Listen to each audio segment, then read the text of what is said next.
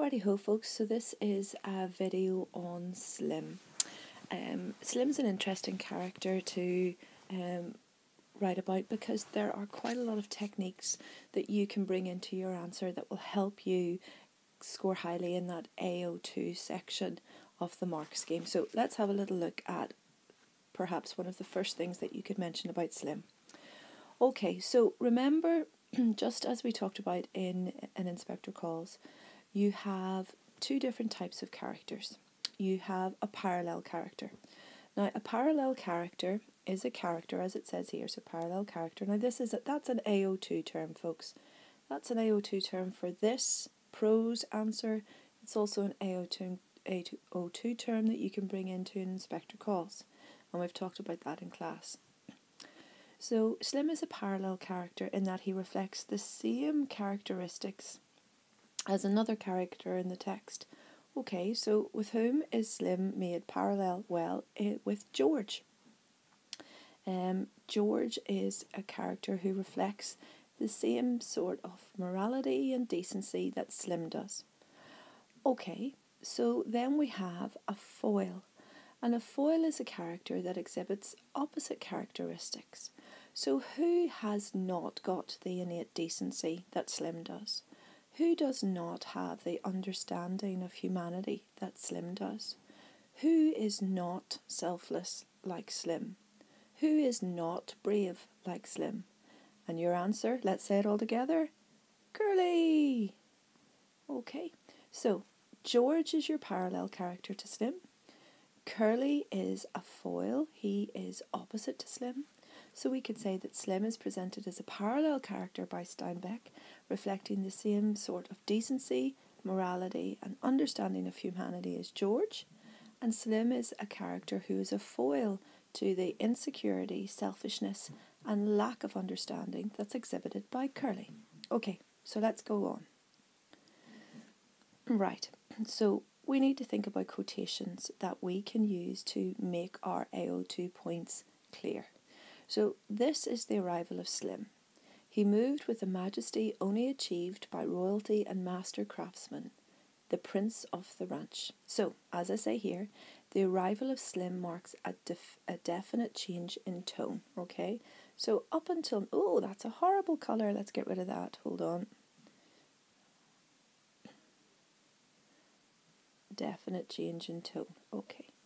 So up until the arrival of Slim, everything about the ranch is harsh, it's critical, it's not in any way supportive, it's not in any way empathic. Remember that when Candy first met George and Lenny, he criticised them for being late. When the boss first met George and Lenny, he was doubtful and sceptical and he said to George, "What are you selling?" When Curly meets George and Lenny, he's already a threat with that idea that his hands are closing into fists. But when Slim arrives, we have positivity. For the first time, a character who is universally positive.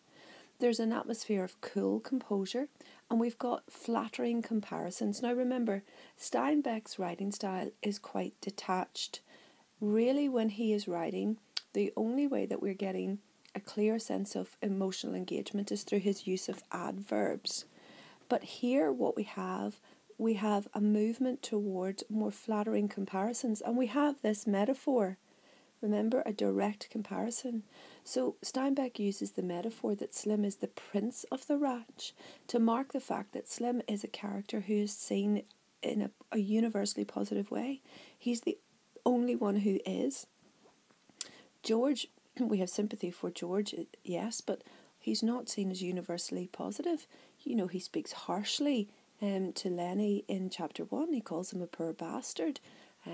Lenny, again, we have sympathy for Lenny, but we can understand how Lenny can be deceitful, how he lies to George about the mouse in his pocket, but none of those negative traits are linked to Slim.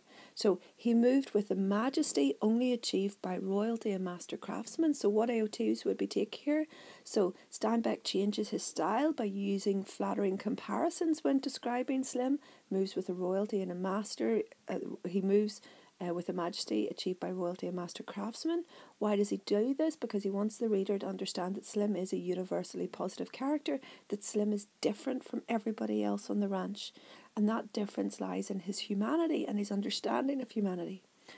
Steinbeck uses a metaphor to describe Slim. He is the prince of the ranch, and it creates this idea that he is someone who has authority, an authority that is deserved, authority that is based on something other than who his dad is.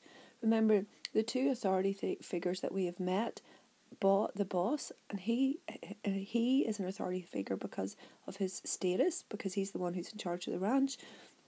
Economically, then we have Curly, and Curly's authority is vicarious, it's through his dad. But Slim, his authority is innate. It's about who he is, not what he wears or what his economic status is. Now, when we're thinking about the idea of Slim being a foil to Curly, this is quite a good quotation to make that clear. He held a crushed Stetson. So the Stetson is the usual cowboy hat that you've seen in movies, if you still watch movies. I don't know, maybe they're on Netflix. But his Stetson is not an accessory or a means of affectation. It's not part of a performance. Remember that we said that Curly, he doesn't do any work, but he's got all the accoutrements, or he's got the accessories of a cowboy. He's got the high heel boots. He needs those high heel boots to give him an authority. He's got the hat. But here we have the idea that Slim is authentic. He is the true ranch house man. He has a crushed Stetson. It's there because he's had years of use, years of experience, and it's made apparent by the worn exterior of that Stetson. So Steinbeck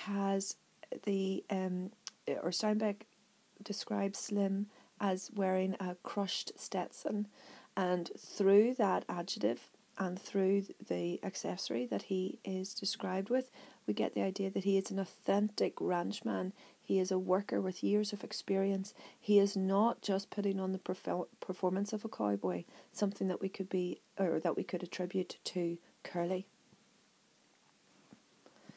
Righty-ho. Now, look at these two different descriptions of Slim. They're both interesting.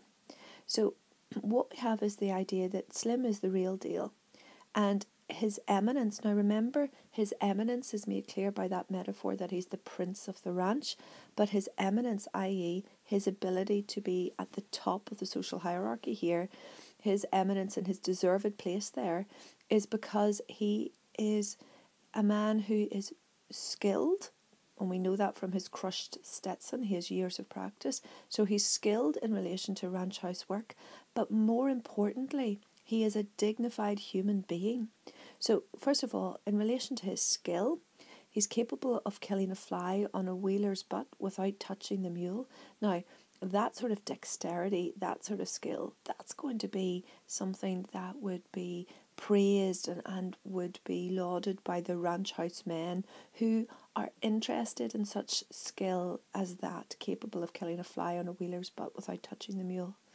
But what we're interested in, perhaps as readers more so, what Steinbeck perhaps is more interested in, is the description that he gives that describes who Slim is as a human being, not what he can do. So this is a skill, this is what he can do, but this is a quality, this is who he is. His ear heard more than was said to him, and his slow speech had overtones not of thought, but of understanding beyond thought. Now, if you remember what Candy says, and to paraphrase what Candy says, when he talks about ranch house men, he says that they don't listen, they don't listen and they don't talk. And what we have here, I go back and look at that quotation to get it right, and it's on my Candy PowerPoint. It's the one that has the double negatives. That would be the AO2 point that you would make in relation to that. But here, his ear heard more than was said. So unlike Candy, who's scared of listening, unlike other characters like Carlson and Whit, who do not value the emotional connection that you gain from listening to another person's story, what we have here is that Slim understands that listening to a person is a key way of understanding who that person is. And remember, if we think about what Steinbeck wants to do in this novel, for Steinbeck, that when you understand a person, it leads more to love than it leads to hate. So this is a novel about the need to understand, and that's not anything that anybody in the ranch places value upon apart from Slim. Okay, so what you have here is Slim's qualities as a ranch house man and as a dignified, empathic human being make him a character of unsurpassable status. Remember, we've had him linked to the diction choice majesty. Okay, we've got that metaphor that he's the prince of the ranch. All of these things give him a status that cannot be beaten by anybody else in the novel. And if you just look at the fact that Steinbeck uses here, he uses positive diction to describe Slim's skill, which would be something that would be valued by the ranch house men, but positive diction and perhaps more detail to describe Slim's qualities, which would be appreciated by the reader. Okay, now this is a super bit of AO2 work that you can bring in for Slim and that you can bring in for Curly as well. So what we have here is that Steinbeck is making symbolic reference to hands. Now, what we have here, think about how many hands are described in this novel. Okay, think about Lenny's hands. Lenny's hands are described like paws.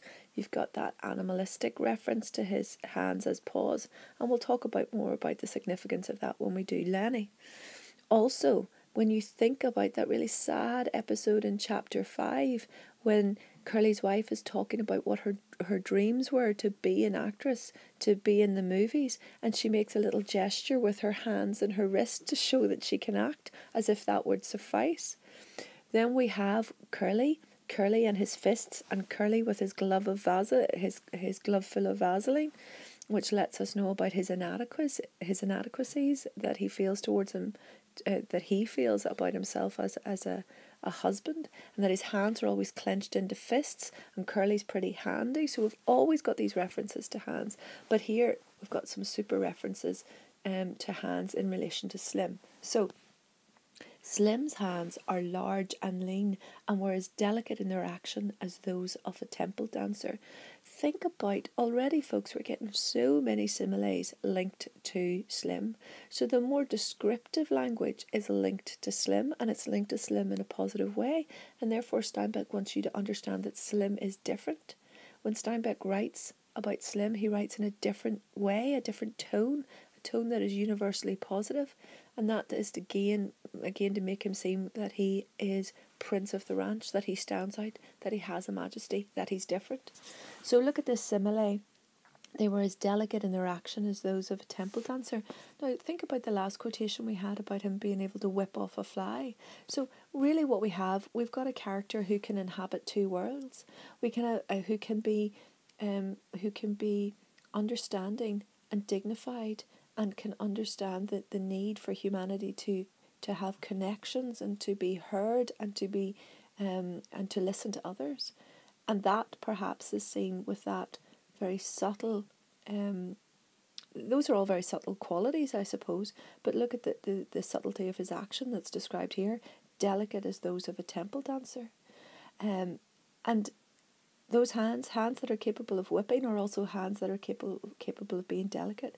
And so really he is a character who has, as I said before, this sort of twofold eminence, that he can be a rough, tough man, but he can also be a quiet, thoughtful and dignified human being. He's the best of the bunch. But here I've said that Slim's hands are juxtaposed with Curly's. Slim's hands are described through the simile, and Steinbeck suggests that the onerous qualities of ranch labour have no effect on the subtle delicacy of Slim.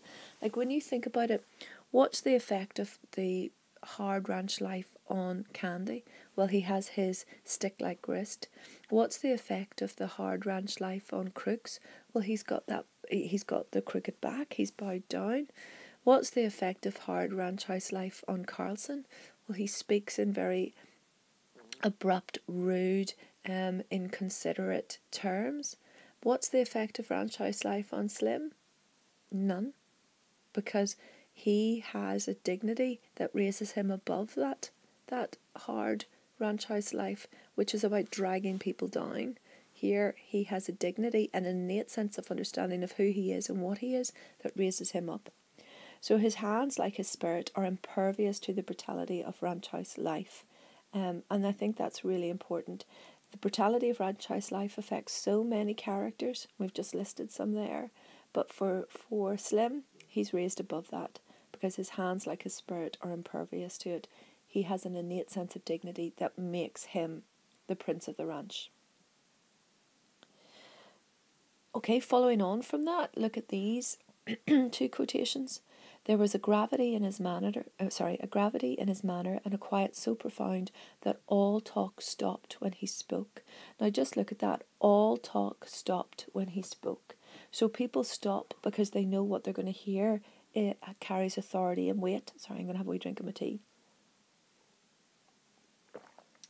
And it lets you know that there is an understanding, even among the ranch house men, there is an understanding that Slim is different, that Slim is someone that they can look up to. And remember, when Candy is looking, when he is searching for some sort of escape in chapter 3 for his dog, to whom does he look? He looks at Slim.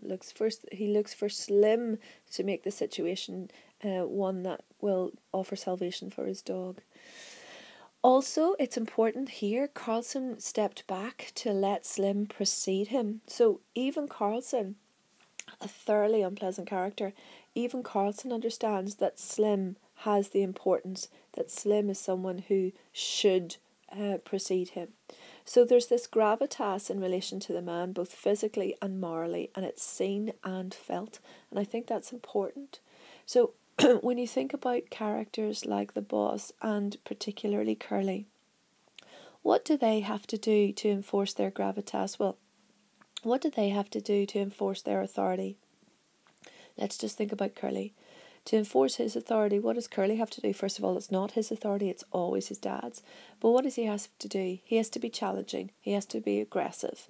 He has to close those little hands into fists. He has to wear the spurs. He has to wear the high heel boots. That's what he has to do to make people realise that he's somebody who should be paid attention to. What does Slim have to do? Nothing. He just has to walk into a room and talk will stop when he speaks. Carlson knows to step back and let Slim precede him. So what technique would we say if we were going to use these quotations? So all talk stopped when he spoke. Carlson stepped back to let Slim precede him. Well, what we've got here is Steinbeck is implying that the gravitas of the man is seen and felt by all. And that gravitas is in stark contrast to the accessories and the vicarious power that someone like Curly has to depend on. Now, Steinbeck loves his adverbs, okay? But it's part of his writing style because his writing style is quite detached. So adverbs would be a key AO2 point that you might make in relation to Steinbeck's development of character. But looky here. He looked kindly at the two in the bunkhouse. Now, the adverb kindly is used for the very first time in the novel here, when Slim is interacting with George and Lenny. So, sorry, it's used for the first time to describe an interaction with George and Lenny here, and it's used by Slim. So, the first person in this whole novella to speak kindly to George and Lenny is Slim. Now that's not just a fluke. That lets you know that Steinbeck wants you to understand that Slim is different, and he's done an awful lot of work up until this point to let you see that. So Slim's entrance opposes the harsh impressions that were immediately felt by the series of introductions which preceded it. Now, I've already talked about how those introductions were made apparent. The introduction of Candy and of the boss and of Curly. And I forgot to bring in Curly's wife there. Think about her introduction.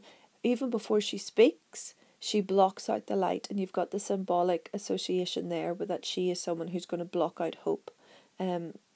So what we have here is we have the adverb, AO2 term, adverb kindly being used for the first time by Steinbeck to describe an interaction with George and Lenny, and it lets you know that Steinbeck wants Slim's interaction with these two characters to be markedly different.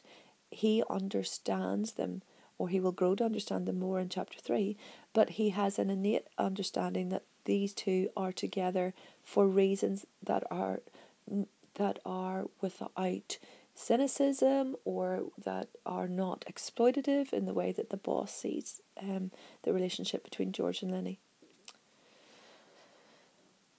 Okay, so do you remember what I said earlier about how Steinbeck wants to focus on the idea that if you understand an individual, it is more likely to grow to love than it is to grow to hate?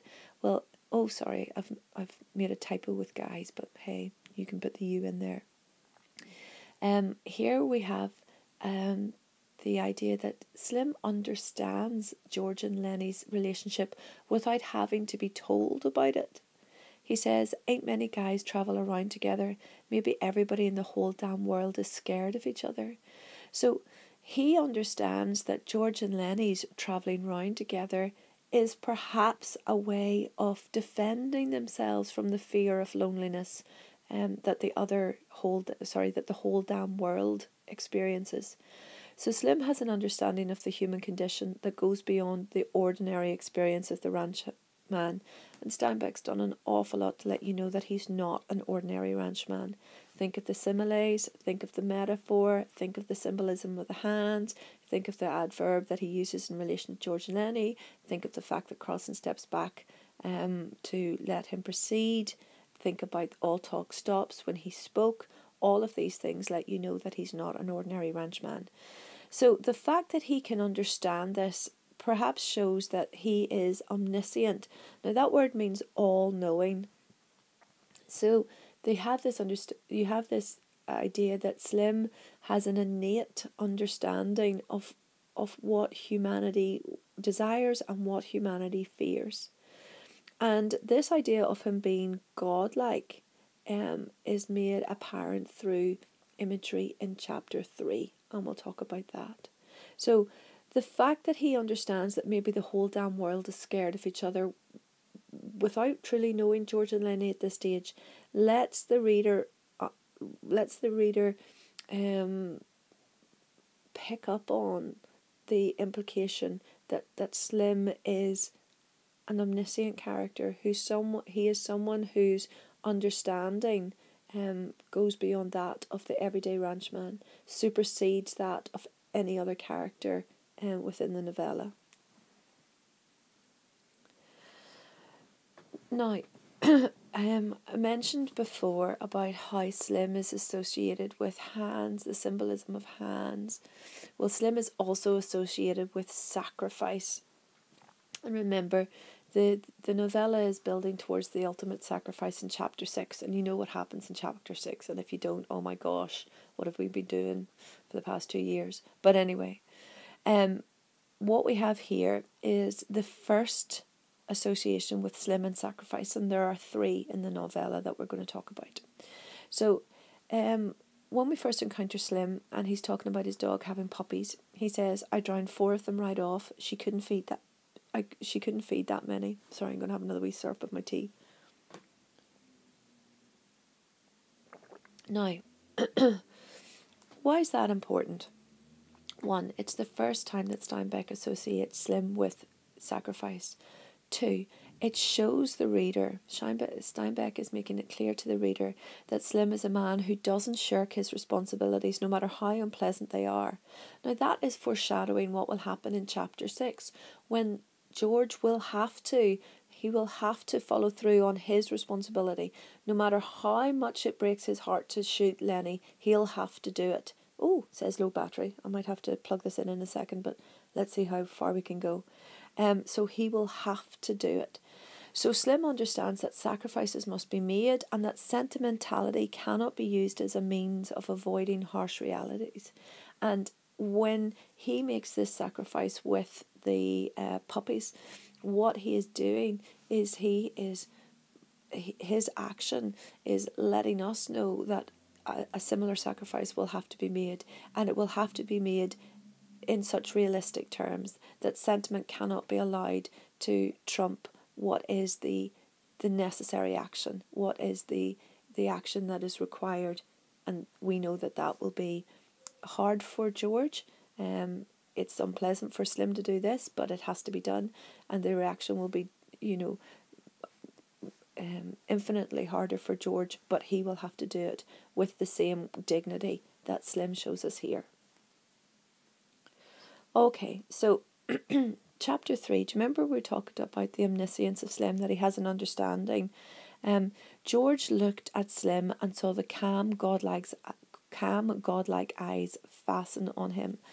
So what we have here is this simile in relation to Slim, and your simile is your AO2 term, so godlike eyes. So the godlike eyes link again to this idea that Slim has an understanding that is omniscient, that takes in everything, that he has an authority that is unquestioned. He has a sense of morality that is apparent, and the verb choice there, the calm, godlike eyes fastened on him, suggests that there is a parallel between George and Slim, and that parallel is strengthened as we go through the novella and made apparent most in the ending.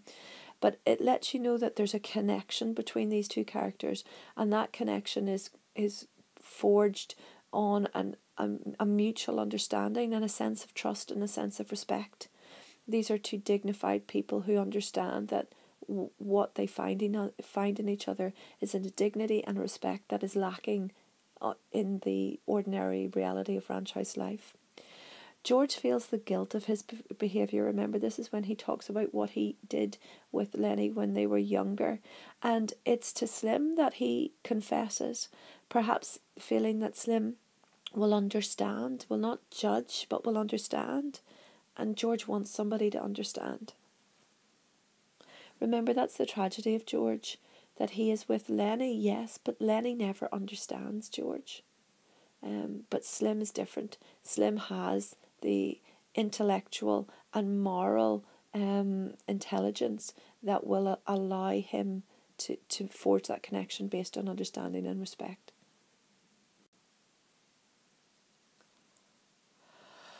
Okay, so this is the second time that Slim is linked to sacrifice, and this is in chapter 3. And here what you have is you have a melding of two significant themes, or two significant motifs, sacrifice and hands. Oh, I have to have another wee drink of tea. Okay. So look at the quotation. Candy looked a long time at Slim to find some reversal, and Slim gave none. Now, that very short sentence, and Slim gave none, really is the tolling of the bell for Candy's dog. We know that there's no escape now. Now, the fact that Candy looked to Slim shows that there is that authority that's recognised by Candy and recognised by all of the ranch house men, and that authority is innate within Slim. And it shows that Candy recognises that authority, and that the mercy of Slim are two things that he can appeal to. But the short, blunt sentence is quite shocking, that Slim has made a decision. And that decision is the same rational, realistic, unsentimental decision that he had with the puppies. What's it based on? It's based on the fact that Slim knows that sacrifice is needed by Candy to stop the dog's suffering. So, as harsh as it seems, it is the right thing. So he understands emotions, which is something that many of the ranch house men do not. They do not understand the emotional. Like, think about Carlson. When Carlson uses his toe to point in the dog's skull as to where the bullet will go, he's not understanding Candy's emotional connection to the dog there. What he does is he completely, one, ignores it, or two, doesn't even realise it's there. But what Slim does is he understands emotions, but he values doing the right thing more. So he'll understand the emotion behind the drowning of the pups, but he values doing the right thing more. He understands the emotions that will be coursing through George when he has to shoot Lenny, but he values doing the right thing more. And doing the right thing is about stopping the suffering of the dog here. So, as I said before, 3 times he's associated with sacrifice. This is the 2nd time. Now, I love this line. I think it's my favourite line in the whole novella. But it's the idea that when Candy's dog, when they sit in that silence, remember silence is personified, the silence comes into the room and the silence lasts, it stays. But when they are waiting for Candy's dog to be shot, we have this phrase that Slim subdued one hand and held it down. Now just think about that. So he takes one hand and he uses it to hold down his other hand. Why? Well, what we've got here is Steinbeck is using that little piece of description to imply or to symbolise here this internal struggle. That Slim wants to be able to stop the dog because on an emotional level he knows how much this is hurting Candy. He wants to be able to stop the shooting of the dog, but he controls his hand. He controls his hand that he could lift and say stop and know that everything would stop. He controls his hand for the greater good. He understands that he must control his emotions just as Candy must control his, because the greater good is to end the dog's suffering. What Slim also does in this scene, which shows his dignity and his understanding of humanity, is he reminds Carlson to bring a shovel. Carlson doesn't think for a second to bring a shovel because he doesn't understand the dignity of that dog's life, nor does he understand or value the emotional attachment that Candy has to the dog. Carlson would shoot the dog dead and leave it, but he doesn't understand that dog is something that could be valued and could be loved and is valued and is loved by Candy. So it's important that Slim reminds him to bring a shovel. Slim is the person who understands, and he tries to use his authority to make other people understand as well. Okay, so chapter 4, we don't really have Slim. George has gone into town with Slim. And that's an interesting union, a union that's, has been on the cards since George and Slim had that lovely confessional episode at the start of chapter 3, where we have the idea that these two characters are linked. Remember that Slim's eyes fasten on George, and we've got this understanding that these two characters are parallel characters who share the same moral understanding, who are aware of the dignity and respect that should go with being a human being.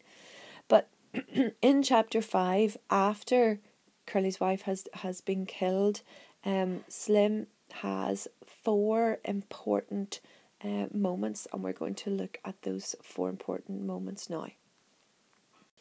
Okay, so the first thing he says is that Curly's still mad about his hand.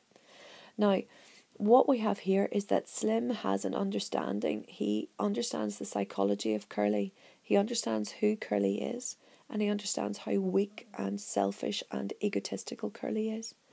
So even though when faced with the body of his dead wife, what will be behind Curly's vengeance isn't his dead wife, but still mad about his hand.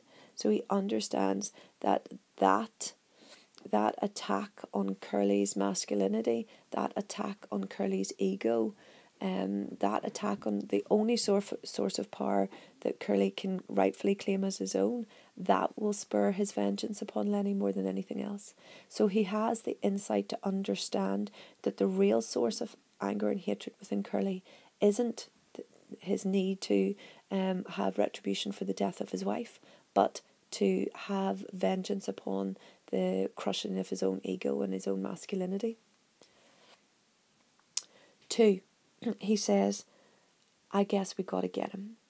Now, that little short statement is in terms of AO2, that's your use of Latote's deliberate understatement. What does it mean? It means, I think we'll have to go and kill Lenny now. That's what it means. But he doesn't express it like that.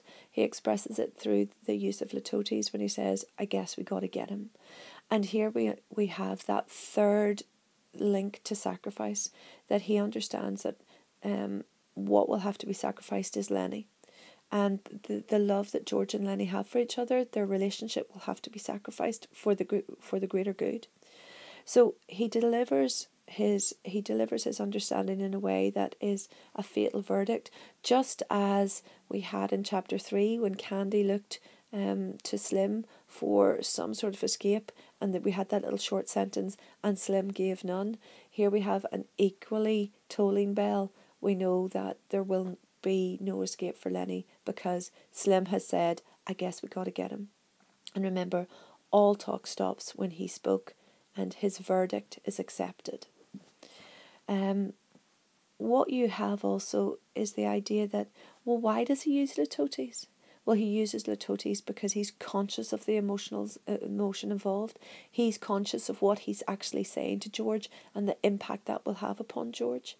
And so his language is subtle and his language is simplistic because he does not want to heighten the emotional tension. He understands the impact, he understands the emotional toll this will have on George. And it's completely in opposition to the bombast, to the aggressive language of Curly. And Curly's language is full of violence and aggression and selfishness. And here you have the subtle use of litotes by Slim to let George know that the ultimate sacrifice has to be made. In relation to making it clear why they have to get Lenny, why the sacrifice has to be made, Slim uses animalistic descriptions to relate to Lenny's situation. So he says, suppose they lock him up and strap him down and put him in a cage. That ain't no good, George. Now there's your animal reference, that they put him in a cage. All the way through this novella, Lenny has been linked to animalism. So you've had that, has been linked to animal imagery. So you've had his paws, and he is a bear-like man, and he has such strength. All of those things that we have from chapter 1 up to this point link him to the idea of being an animal. But all those animal references are about animals that are free. And here you have the idea of an animal in a cage. And what Slim wants to do, what he wants to make apparent to George, is that for Lenny to be in a cage, for Lenny to be trapped, for Lenny to be punished like that, it would dehumanise him. By referring to the idea of Lenny in a cage, it shows us the complexity of the animal imagery in relation to Lenny, because the animal imagery in relation to Lenny is used for two purposes: to communicate to the reader his powerfulness, but also his innocence. And both of those things are made apparent here by Slim's description of what will happen. And again, you've got that litotes, that ain't no good, George. That simple little phrase makes it clear, it speaks volumes. No one can live like that. Lenny can't live like that. You've got to act. You've got to make the third and final sacrifice.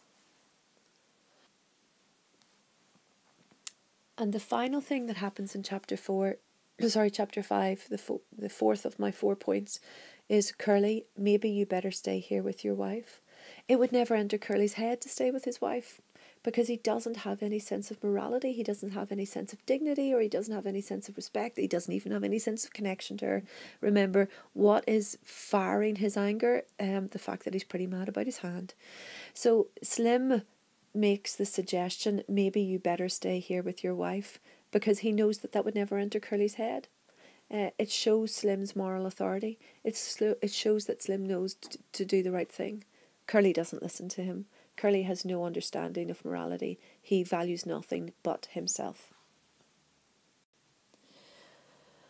Okay, so our final 2 slides on Slim. And this takes us to the third sacrifice that Slim's associated with. So, unlike Curly, who immediately goes to inspect the body, and that's the body of Lenny, in the end of chapter 6, Slim comes directly to George, and Steinbeck does that deliberately. So Steinbeck makes sure that there is this contrast between Curly, who goes to look at the body, and Slim, who goes directly to George. Why does he do that? Because he understands the emotional toll this sacrifice has on George, because he values George's humanity. It's really hard to say, that he understands that George needs him. And what is really important here is that when Slim goes towards George, he sits close to George. And that use of proxemics, that use of distance, the fact that they sit beside each other, there is no distance between them, marks them out as characters who are parallel. The sitting together suggests equality and agreement and respect and understanding.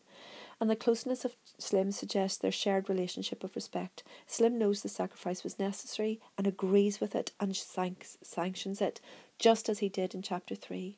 And again, you've got this subtle use of language, again, understatement, litotes, a guy got to sometimes.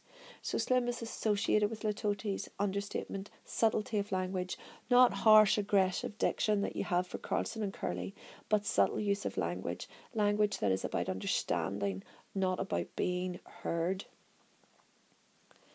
Oh, this is really small. I hope you can see it, but it's just the ending here. So the last time that we see George and Slim together, I just done it. George said tiredly. Look at that adverb there, tiredly. Tired of it all. Emotionally tired. And then we have, did he have a gun? Yeah, he had your gun. That's Carlson. Yeah, he had your gun. That's George. And you got it away from him and you took it and you killed him. Yeah, that's how.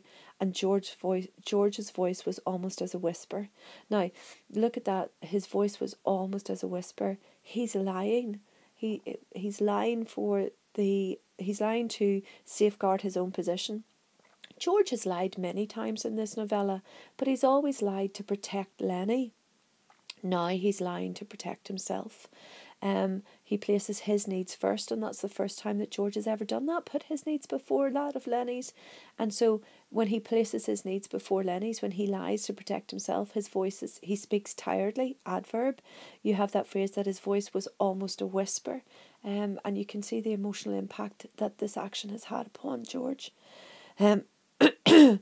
And then it says, he looked steadily at his right hand that held the gun. And again, we talked about hands and the importance of hands. Oh, I've only got 5% left, I better hurry. So he looks at his hand, and his hand there, he associates with guilt. And then Slim, now when George is looking at his hand, thinking about his own guilt, who takes him out of that moment? Slim does. Slim twitched George's elbow. Come on, George, me and you'll go in and get a drink. George let himself be helped to his feet. Now that is the first time that George has let himself be helped. That is the first time that anybody has helped George, and George has taken it. George has accepted that help. So what we have here is that Slim uses physical contact to console George, to wake him, or to move him out of that moment where he's staring his hand and thinking of his guilt. You've got this role reversal, because Slim is leading George away, just as George once led Lenny. And what that does is it gives us hope that these two characters can perhaps be in some, or their relationship can in some way last. They are two parallel characters. They stand opposed and against everything that Carlson and Curly represent. So Slim says, you had to, George. I swear you had to. Come on with me. And he led George into the entrance of the trail and up towards the highway. Led him up. Perhaps there's a bit of salvation there, a bit of hope in that little image at the end. Twice Slim is associated with leading there. He led George into the entrance, and George let himself be helped to his feet. So if we think that think of your verb, he led George, and George let him help him to his feet. And it gives you this idea that the physical connection between these two is also representative of the emotional, psychological connection between the two, that they understand the situation that they're both in. And ultimately you have hope that their relationship can continue. and you had a George, I swear you had a. Twice he repeats that phrase, you had a, that colloquial phrase. And again, it's understatement. It's letting George know that he's absolved from any guilt, that what he did was the right thing. So think about Slim. He's a great character to write about. Usually, if you're thinking about Slim, you can really get into the complexity of the man and how he represents something different on the ranch. And that's us done. Yay!